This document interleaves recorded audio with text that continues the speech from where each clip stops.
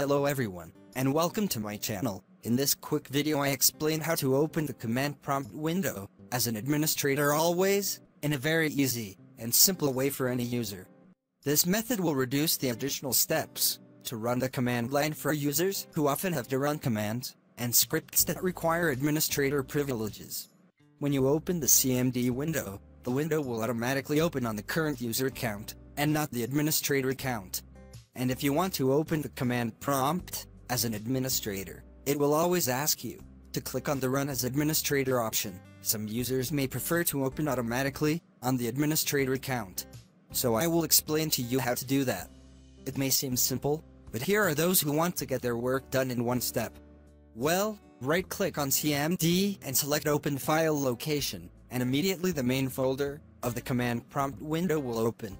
Then, right-click on the command prompt and select Properties. And from the command prompt Properties window, click on the Advanced button under the Shortcut tab, and select the Run as Administrator option, and thus the command prompt window will be opened after that as an administrator, with one click.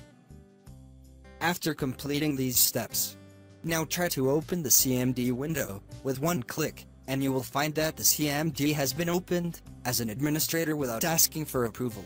As you can see, the steps are very simple.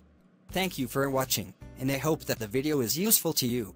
I also hope that you subscribe to my channel, as your subscription to my channel is like support for me, so that I can continue the work that I love to do. Thank you.